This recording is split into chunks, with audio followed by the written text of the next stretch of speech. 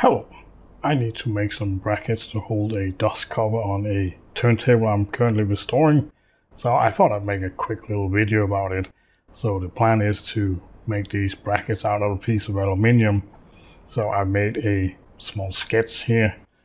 It's just a rough sketch with all my measurements on it, so the plan is to transfer that to Cambam, and then we'll take it from there and generate G-code and CNC it out of a small piece of aluminium.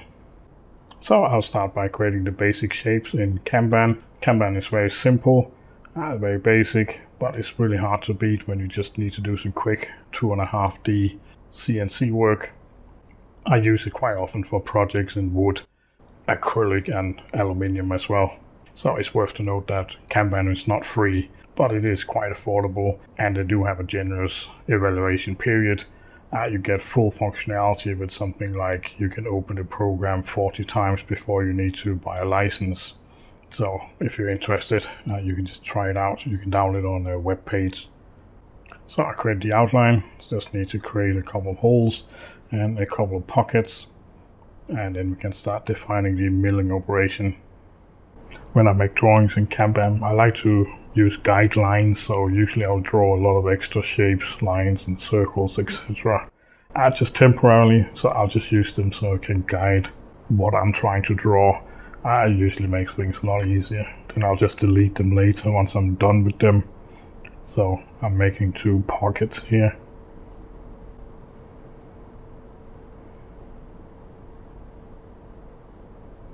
And once I'm done with the basic shapes, I'd usually just select all of them and join them together into a single shape.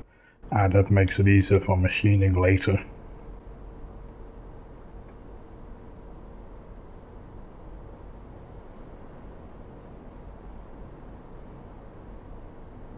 And once I have all my basic shape, I like to order them so they're going to be in the same order as I'm going to machine them. That just makes it a little bit easier. And then I'll go through and define the milling operation for each of the shapes.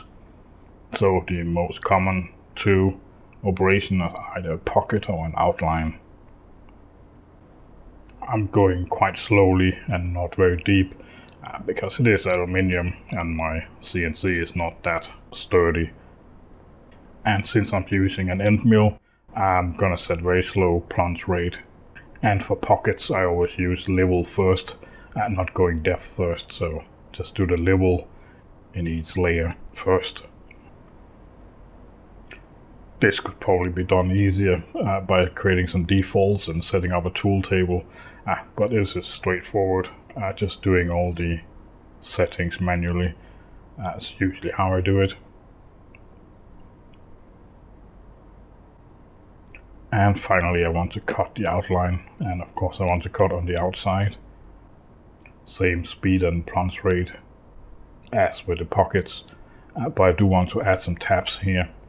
So this is quite a neat feature. So you can use the automatic tab, just define how many tabs you want, how big you want them, and then just click automatic, and then if you generate the toolpath, it will show the tabs, and then you can just click on them and drag them to where you actually want your tabs. So that's quite nice.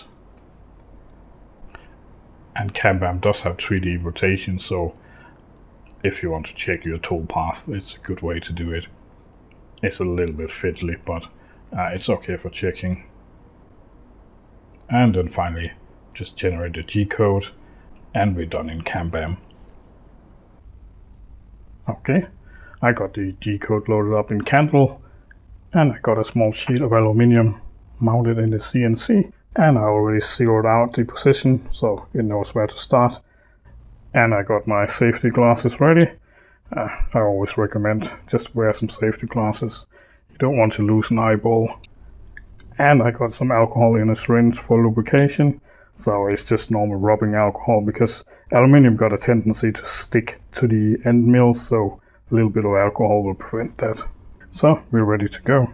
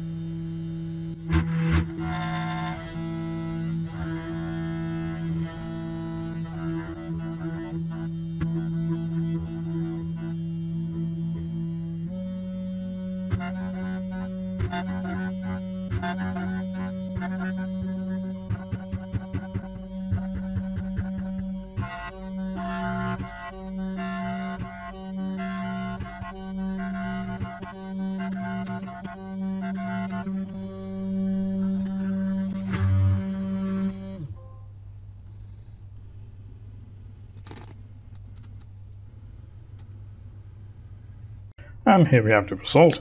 So I think it came out quite nice. Total machining time was about 10 minutes, so not too bad. Definitely quicker than making it by hand, and the great thing about the CNC is that it always comes out very, very accurate. And if you need to make changes, small changes, well, it's easy. Just make some changes to your CAD files and just make a new one. And we can see the small tabs here, they held very well, they held it in place. I always use tabs in aluminium, especially aluminium, because otherwise you risk it's gonna go flying at some point. And it could damage your end mill as well. So a few taps is much better. And they're quite easy to get rid of.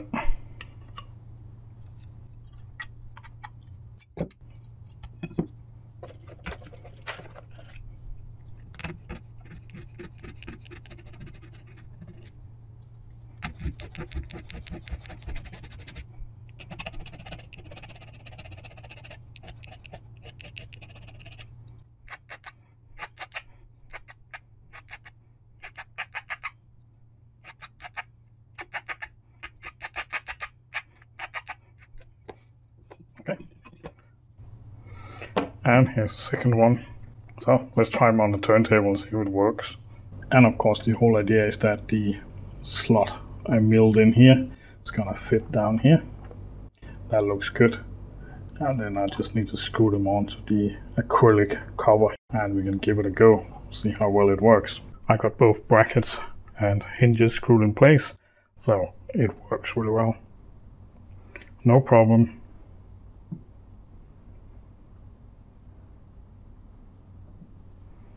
So that's it for this little video, but I'll be back soon in the next video. So I'll see you next time. Bye bye.